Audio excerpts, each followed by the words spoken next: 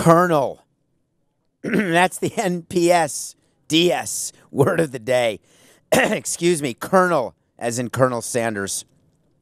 Did you know that Garth Brooks wore a Sanders jersey? People actually thought it was Bernie Sanders. I thought it was Colonel Sanders. It turns out it was Barry Sanders. He was playing in Detroit. It was an actual Detroit Lions jersey. Yet everyone lost their minds. Now, granted, his fans probably are anti-Bernie Sanders, but why don't you sort of pay attention as to context? By the way, 37 years ago, Colonel Blake and Colonel Potter left the air. It's my second Colonel. That's why it's the word of the day. It's not a double entendre. It's two reasons. The Final MASH episode 37 years ago today, Colonel Potter, Colonel Blake, Colonel Sanders, Garth Brooks. Really? Bernie Sanders? Come on. It was Barry. Jerry Jones takes showers. That is the update for everyone watching on CBS Sports HQ. For everybody listening to this show, wherever you get your podcasts, I appreciate it. We had a quote from an owner yesterday, the likes of which I've never heard. I've given quotes for 18 years of my life. I've never discussed that which I think about in the shower. The good news for us is that now we know exactly what Jerry Jones is doing in the shower. He talked about two things yesterday. We're going to have to deal with them both because they both matter. The first one is about his quarterback. Is anyone sick of talking about Dak Prescott? They haven't signed him. We've got people at CBS, Sports HQ, everywhere who are talking about just sign him, put the tag on him, don't tag him, find a way, give him the money you were going to give to Wentz, even though that's a different team, obviously. But if you can get it done with Wentz, why can't you get it done with Prescott? All of these sorts of things. Well, if you've ever run a team, you know very well what's happening.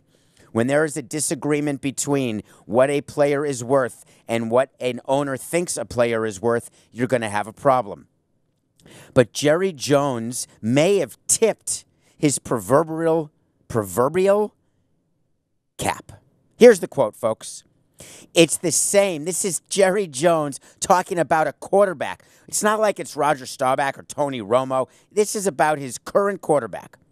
It's the same as I feel for Steven. By the way, for those playing at home, or even if you're alone, it is Steven as in his son, his actual son. It's the same as I feel for Steven. There's no going forward without him, so we have to figure it out. This is a deal that I ultimately have to do. Quote over. If the quote ended there, if I'm Prescott, that's it. I win. He thinks of me like I'm his son, and he knows that there is no moving forward.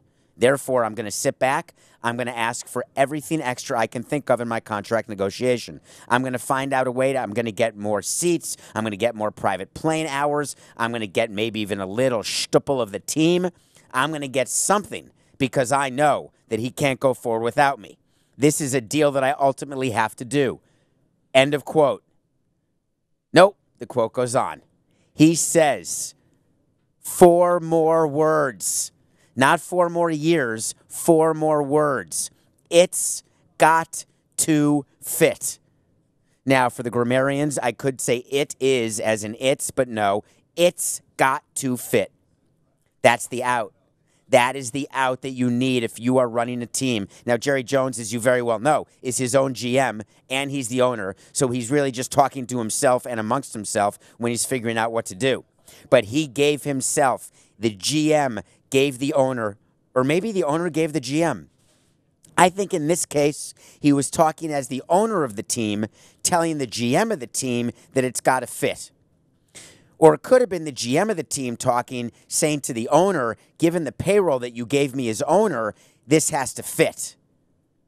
Maybe it was the owner and the GM both inside the same brain saying, hey, I don't know what to do here because I know that he's probably not the guy who's going to lead us to a potential next Super Bowl. And do I really want to maybe go after one of the other 5 or 6 quarterbacks that are playing musical quarterback chairs right now?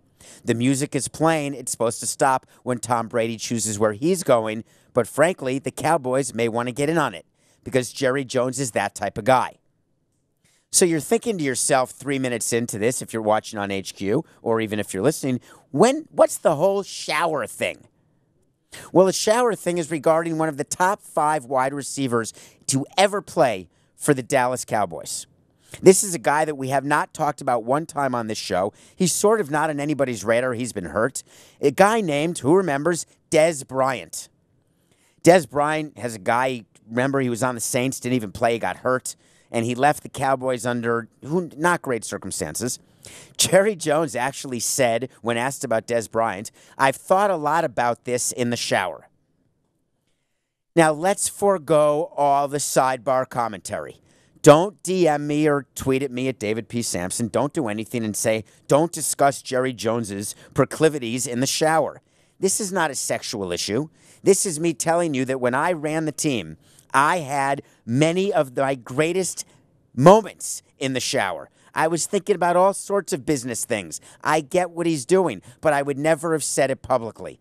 No one cares when you're having the great ideas, because then you've got a show like mine, nothing personal, like ours, where we say, hey, what exactly are you thinking about, Dez?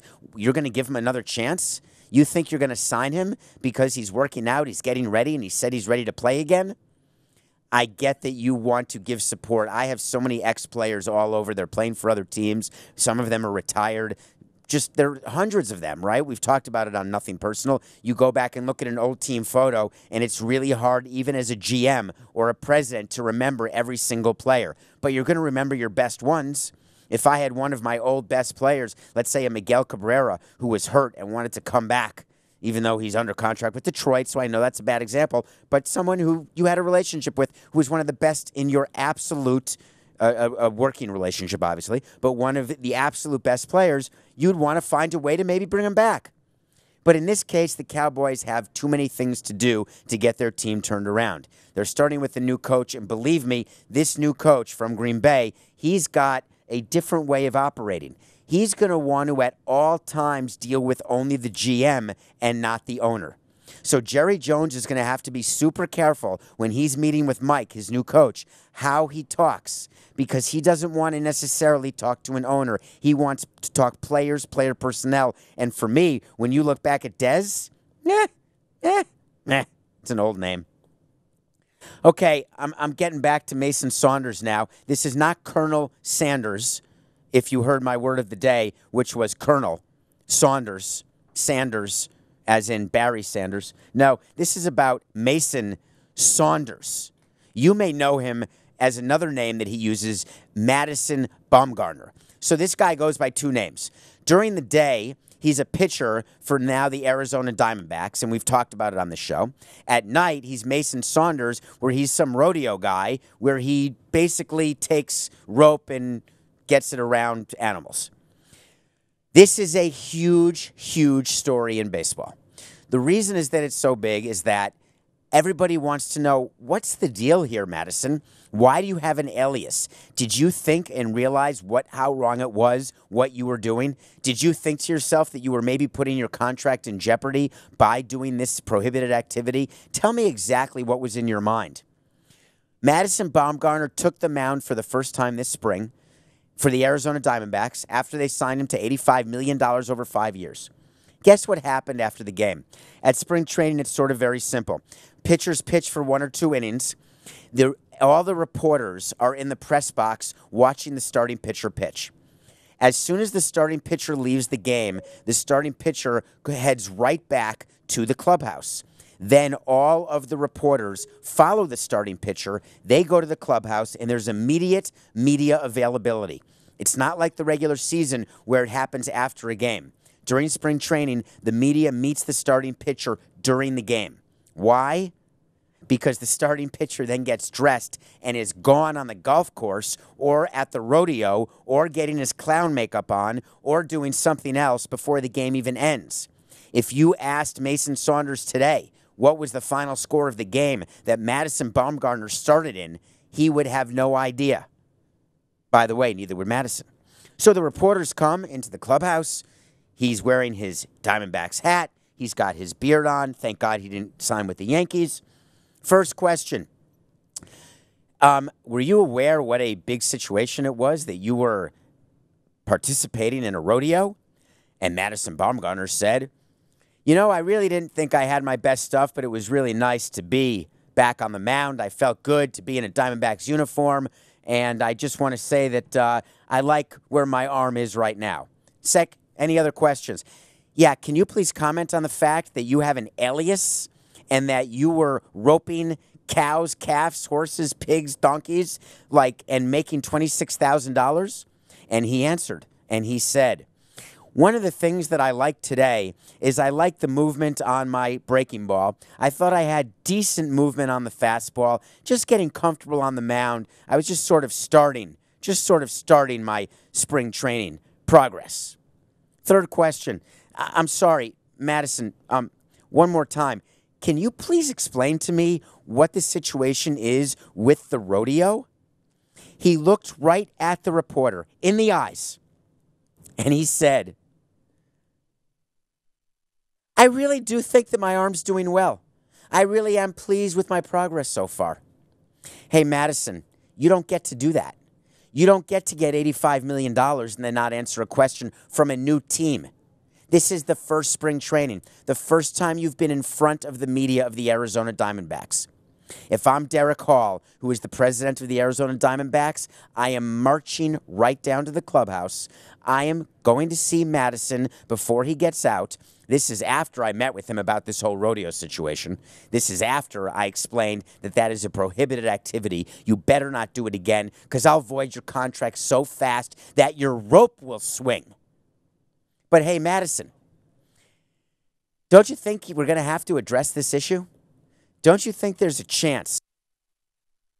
Excuse me, don't you think there's a small chance that you're going to have to tell our fans? Remember what we say about meeting the media. It's always about talking to the fans.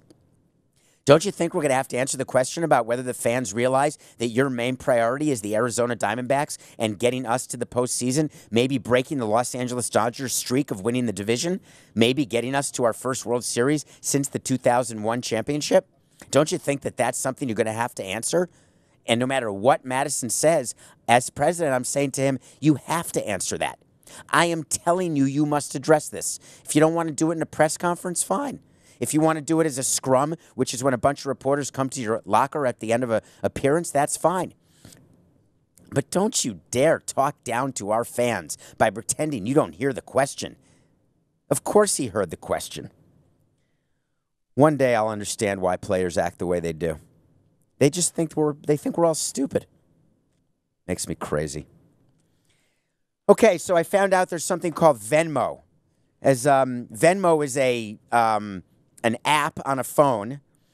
Apparently, you can get or give money on Venmo. What you do is you press a button, and all of a sudden, you've got $1 less, and somebody has $1 more. That's the concept. I guess people are using it when they want to split food at a restaurant or they want to split the cost of something. They each Venmo each other. I guess there's a whole world of Venmo. I think that's great. Something happened in the sports world yesterday that made me laugh, and it made me jealous that I'm now at CBS Sports HQ and no longer running a team, because apparently people are now Venmoing money to the New York Mets general manager, Brodie Van Wagenen, in the hopes that he will spend that money to acquire more and better players. Let's make sure we have that straight. There are people who are taking their hard-earned, after-tax money. They are Venmoing it, which I guess can be a verb. Coca, is Venmo a verb? They are Venmoing, maybe it's whatever part of speech it is, adverb. They're Venmoing money to Brodie Van Wagenen. I don't know what you do with money when it's Venmoed. I don't know if it comes as cash or if you get it out of a machine or whatever the case may be. But what's interesting is it goes right into your bank account. So Brodie Van Wagenen is getting rich off people who are giving him money. Now, am I giving a little bit of hyperbole? Yeah, you know why? Because people are sending pennies and they're sending dollars, and they're doing it really to show that they want the Mets to do more and spend more and be better. Brodie Van Wagenen needs to stand up and tell people the following. Attention, all personnel. Please do not Venmo me any money. The reason is that I'm not going to use any of that money to sign any more players. because I get a budget from the owner of the team, whose name is Fred Wilpon. When Fred tells me that my payroll can be $150 million, your Venmoing of another $1.50 does not enable me to trade for or sign additional Major League talent. Please take that money and donate it to charity. In the meantime, I'm going to take everything that I've been Venmo'd and I'm going to donate it to the New York Mets Community Foundation. If I'm Brodie Van Wagenen, now this is being back to David Samson. If I'm Brodie Van Wagenen, I'm taking advantage of this moment to explain, 1, that I am not culpable in what the final payroll of the team is. 2, I'm going to explain to my fans that whatever the payroll is, I've got enough payroll in order to give you a winning team.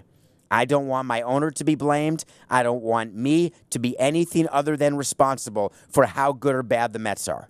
3, it gives an opportunity to explain to people that with their money, they should not be sending it to me, but should be doing it to make a bigger difference in the world. Why not give it to a charity? Why not get some good publicity out of this?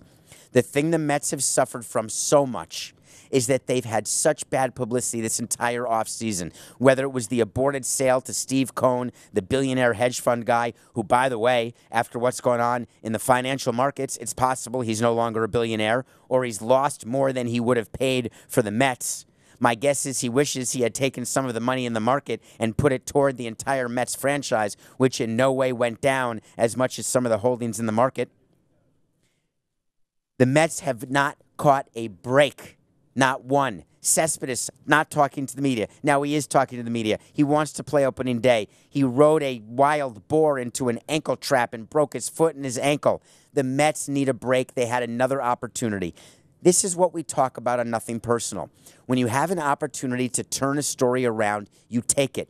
And this Venmo was a perfect opportunity for Brodie Van Wagenen to actually relate to his fans. Instead of what he does, which is walk into a spring training game, sign autographs, and take pictures like he's a rock star, like he doesn't realize that at the end of the day, he's going to get fired like every other GM, team president, and manager always ends up getting fired, that the story and the stars are the players, not himself. He will come to realize all those things, and this was his moment. He could have just stood up and said to all of the Venmoers, stop Venmoing me. What am I supposed to do with your pennies? If you want to Venmo me money, how about Venmo me $30 million? Then I would have signed Garrett Cole. But for a penny and a dollar? Nah, not going to do it. Oh, God, do I want sushi so badly. I had a great lunch today. I ordered, actually, Quinn, who may be here, Quinn Snyder, who has a very important job at CBS Sports HQ. Her job is to make sure that all of the egos in the room are all sort of satiated, taken care of. She subjugates herself every step of the way to take care of whatever we need. And God, did we have a need today. I needed food.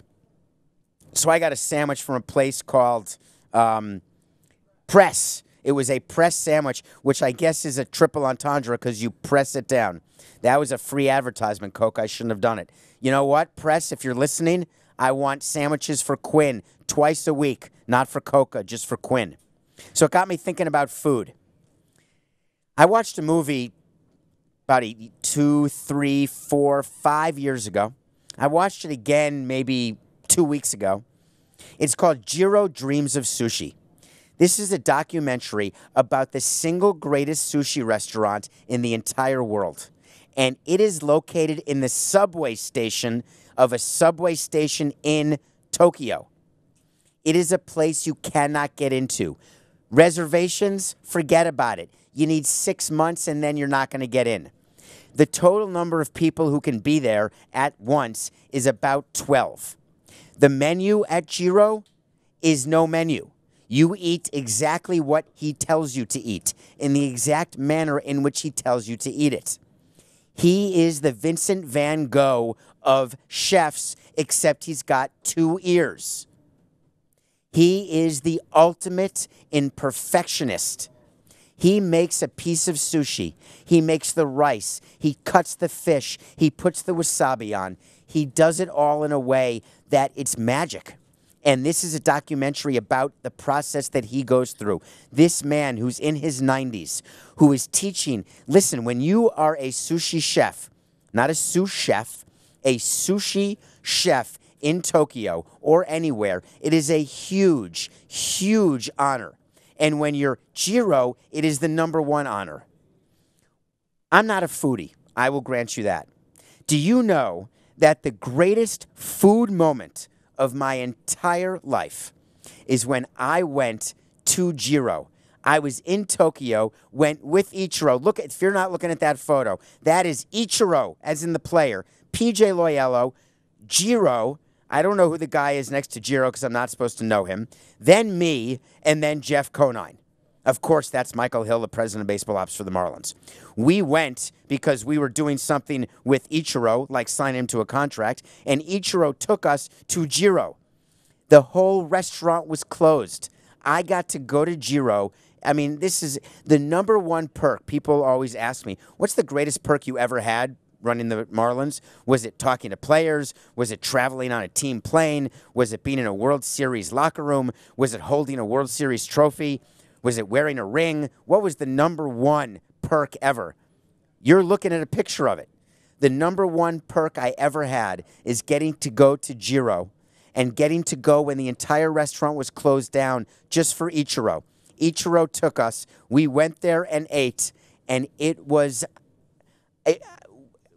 I'm trying to explain what it was like, and I get actually paid to articulate my thoughts and feelings and opinions, and I'm practically speechless.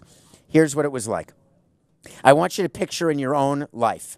Picture something that is completely unattainable, but not because you don't have the physical attributes or financial wherewithal to do it.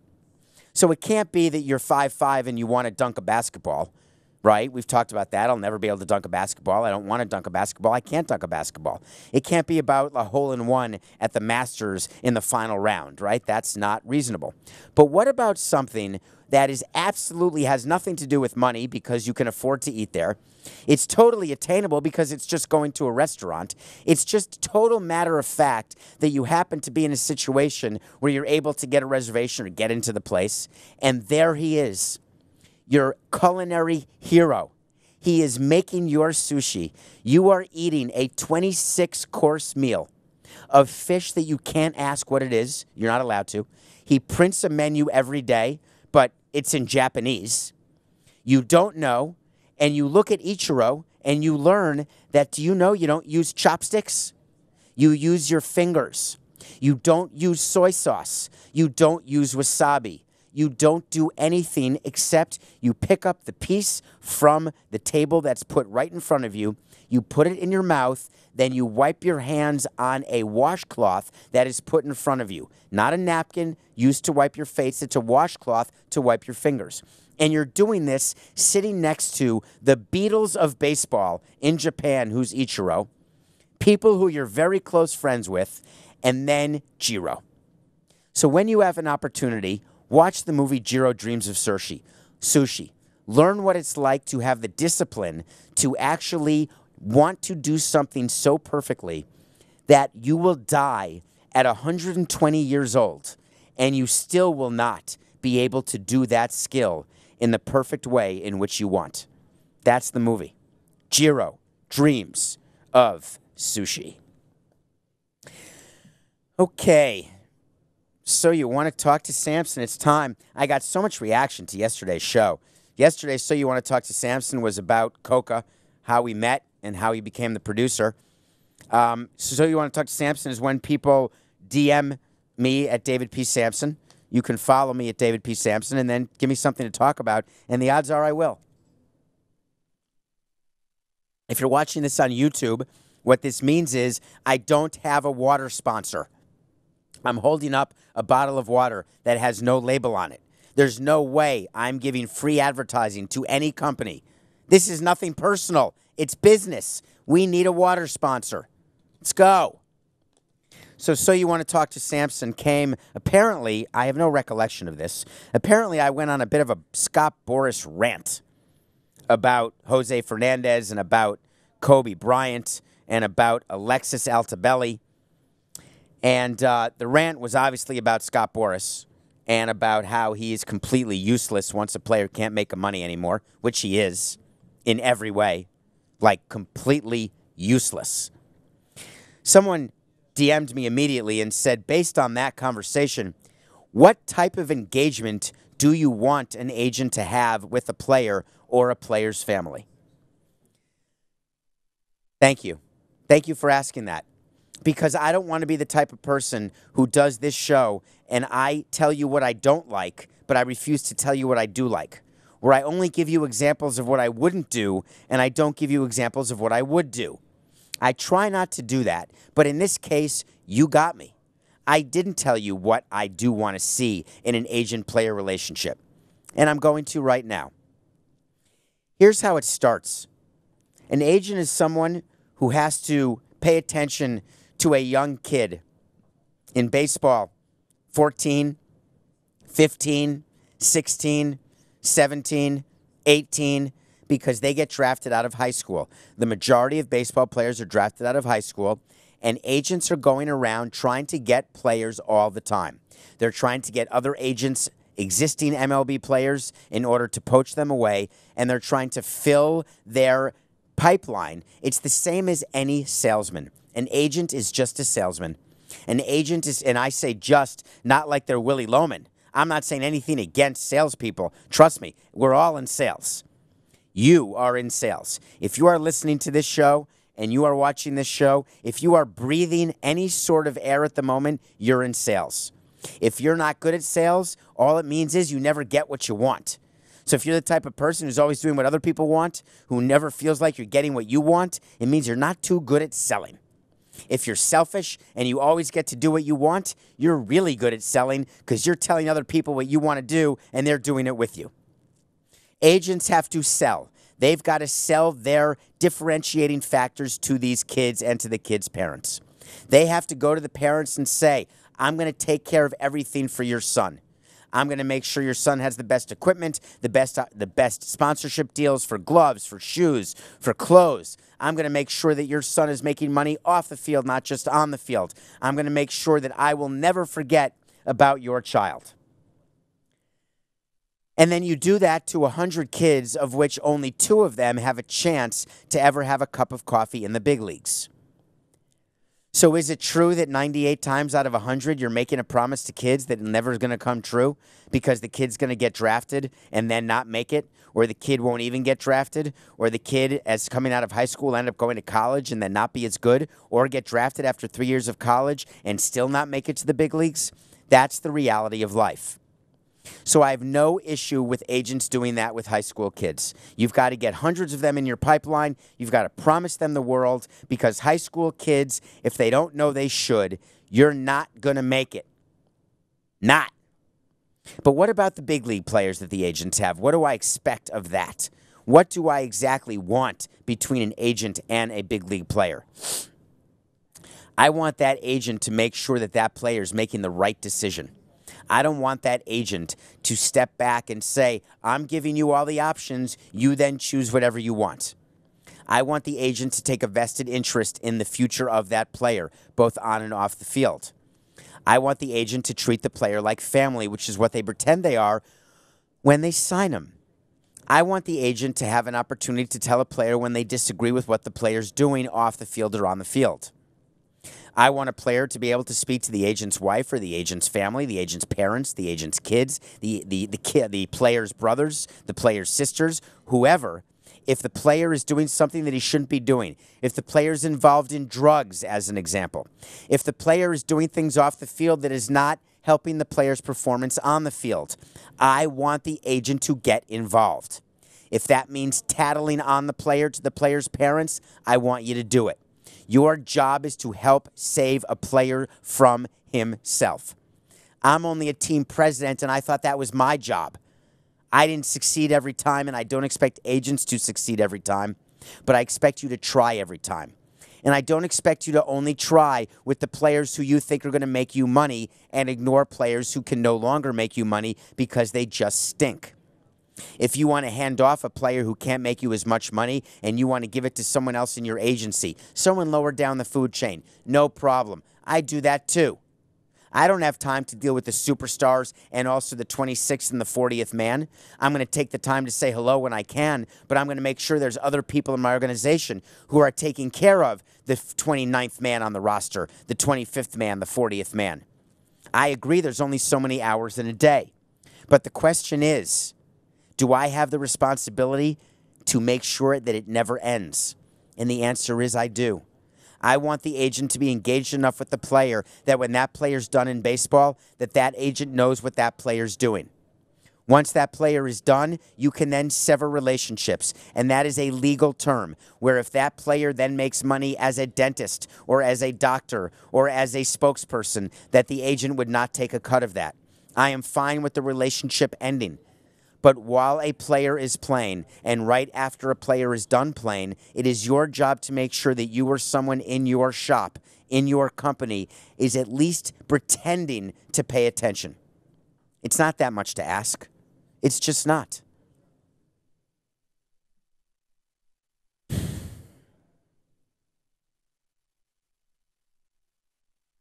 At CBS Sports HQ, we've had... I'm trying to hear from the gallery. I think we've had people at the Combine for 6 weeks. I'm pretty sure Tommy Tran has been assigned to Indianapolis. I think he has a month-to-month lease at an apartment downtown. He's been on the air on HQ if you've been watching. He's been with Brady Quinn, different than Quinn, the person who helped us with lunch today. He's been with Pete Prisco, all of our guys from CBS Sports HQ. Nonstop. It's the biggest media event ever. It's like the Super Bowl. It's unbelievable. News came out yesterday that is my all-time favorite news. That's not even an exaggeration. And by the way, I'm going to admit something that most people in sports will never admit, but I will tell you. If something ever comes up, I don't know if I've told you my Sid Thrift story. Have I told you my Sid Thrift story? I think I have. The fact is, if you tell me a name or tell me something and I've never heard of him, I'm going to tell you I don't know who that is. I'm okay. I'm not embarrassed by that. There's someone named Ross Blacklock. I'd never heard of him. He is the defensive tackle for TCU. He went to the Combine, and apparently at the Combine, you have to run like 40-yard dashes, and you have to jump and throw passes, and half the players participate, some don't. It's an entire whole Megillah. Well, Ross Blacklock was in a meeting with the Las Vegas Raiders. That's the Oakland Raiders who moved to Las Vegas. This is their first Combine as the Las Vegas Raiders. And in this meeting, it's hard to imagine, right? The Raiders told him that he had 37 unpaid parking tickets. 37 paid parking tickets, and asked him, like, you have 37 outstanding parking tickets. I thought they were outstanding. I'm hearing from Coca they were paid because he said they were paid from some fund that he didn't know about. Did he actually say that? Okay, here's my question. When you're looking at a player and you're thinking about drafting him, I can barely understand analytics in terms of why at the Combine we need a guy to run the 40-yard dash and why we need him to see how high his vertical leap is and how fast or how far he can throw, pass, punt, skip, jump, step. What about the parking tickets? What about that is correlated to how Ross Blacklock will do as a professional football player? Oh, I know what you're saying. All right, you're right. I'm wrong. It goes to character. Why would I ever want in the world to draft a player who has unpaid parking tickets? You're right. If they're paid, it's fine. Well, wait a minute. If you have 37 parking tickets, doesn't that speak to your character more than the fact that you actually paid them? What's the thing that you think of when you think parking ticket? What is it? Anybody? What's the first thought that you have? Yes, I agree. Illegal parking. Double parking, parking in a handicap spot, parking and not putting money in the meter, parking on a yellow line. Those are all examples of how you get a parking ticket. Can you please DM me if you've gotten 37 parking tickets in your life? And then I'd like to know your age. If you're telling me that you had 37 parking tickets and on top of that you didn't even know about them, I'm thinking to myself, I don't care about running, passing, skipping, or jumping. I'm thinking, I'm not sure if you have a brain. And I think that in order to understand our system and our schemes, you really do have to understand what we're doing, like understand our playbook. And this is not me criticizing the intelligence of Ross Blacklock. I don't know him. I couldn't pick him out. I literally have no idea what he looks like. It doesn't matter to me. I want to know why he would get 37 parking tickets. I don't want to know why he didn't know. That's part 2 of my study. How do you get them? How can you be so egotistical or so full of reckless indifference toward the law that you will accumulate 37 parking tickets? That's query number 1. Query number 2. How do they all get paid from an account that you have and you have no idea? It's beyond comprehension. It's beyond rational belief. And the best thing he does is comes up with a quote that says, good thing because I ain't got no bad record. Coca, that's not a quote. So if you're watching on YouTube, all these sort of graphics are done by Coca. If you're listening, which I appreciate, you can't see what he's doing. Coca, good thing because I ain't got no bad record. Is that Ross talking or is that you talking? I don't know why that would be you talking.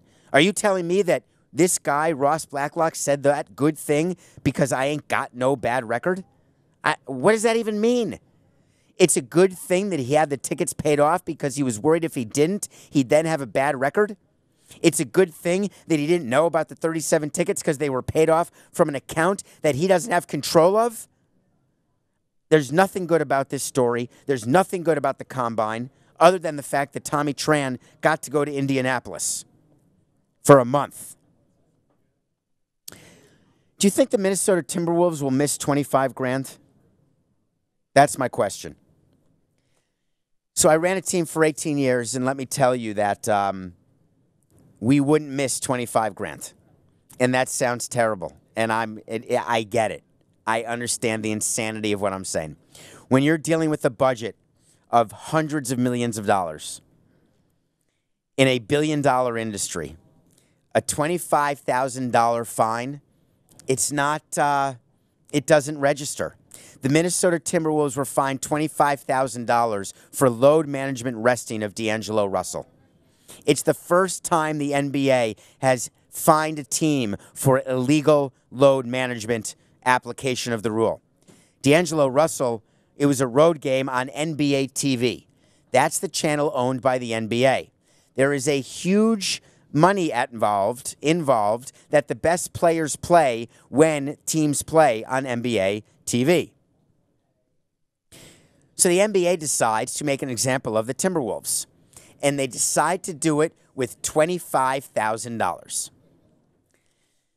The next time that there's a tragedy, the next time that there's a hurricane, a major weather event, some cause that attracts the attention of all of you, and then a team stands up and says, I pledge $100,000 to this cause.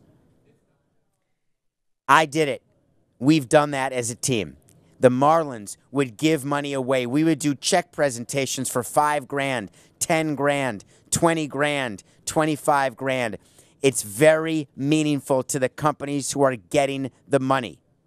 When you do a grant from your community foundation of $5,000 to an organization that needs that money to function, that will take that money to expand programs to benefit underserved kids or adults with or without disabilities. $5,000, $10,000, they make a difference. In the real world, $5,000, $10,000, $15,000, $25,000 is a lot of money, where everybody listening, watching, me included, everybody would know and would say, wow, that money's missing from my account. Wow, I can't believe I just had to write a $25,000 check. That is meaningful. But when you fine a sports team $25,000 and you are doing it to make a point about load management, you haven't made the point. The Minnesota Timberwolves, it's like I want you to picture a flea on the rump of an elephant in the middle of the Serengeti. All you do is shake your butt a little bit, move your trunk a tiny bit, maybe shoot a little dust on it, and the flea will go away.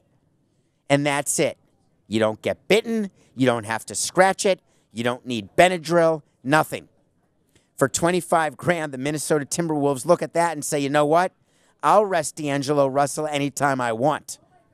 It's not helpful to the NBA's mandate to cut down load management violations. I was always in favor of huge fines to teams, even my own. I wanted fines to be a deterrent. We talked about when the Astros were fined $5 million and you all thought that was nothing. $5 million is a major, major, major fine. Whether it's a billionaire owner, a millionaire owner, any owner, that is a major fine for the sign stealing scandal. $25,000 will not even register. And by the way, Coca is putting up for you all to see on YouTube that Russell is making $27 million this season. That is totally irrelevant, Matthew, because the fine was to the Timberwolves, not to D'Angelo Russell. So it doesn't matter what D'Angelo Russell was making. By the way, if you're making $27 million, when we would fine a player $25,000, even the rich players, when we'd fine them, that was major money to them. That is a big deal. The NBA could have done better. They should have done better. I was just trying to think, do I care that D'Angelo Russell didn't play on NBA TV against the Nuggets? Nah.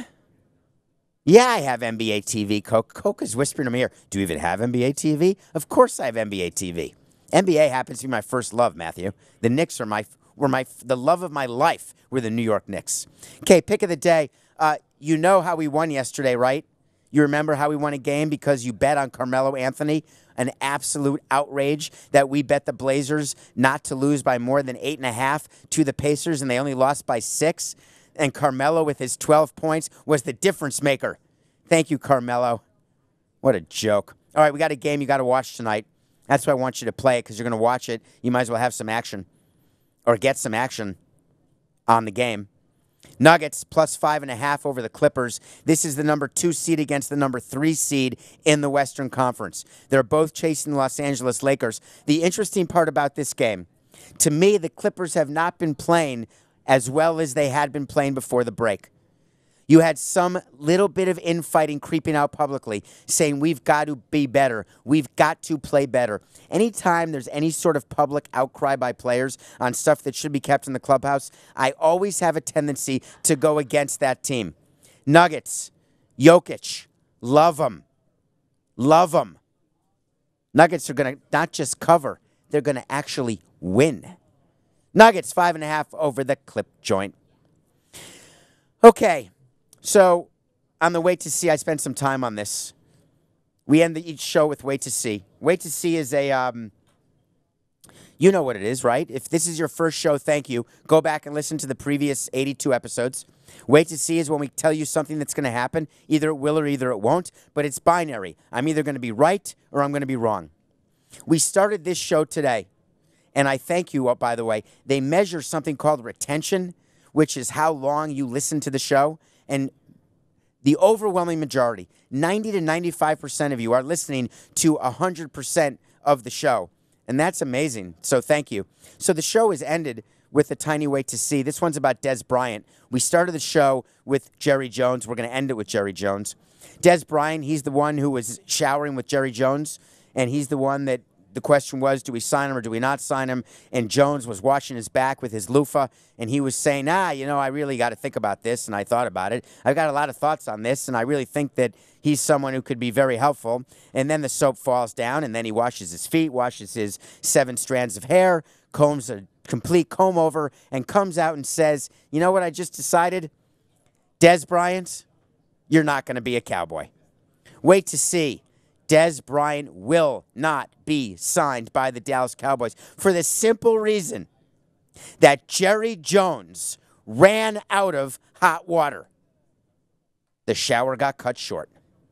He'll call him up.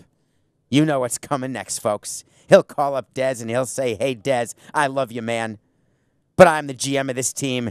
and it's just business, Dez. It's nothing personal.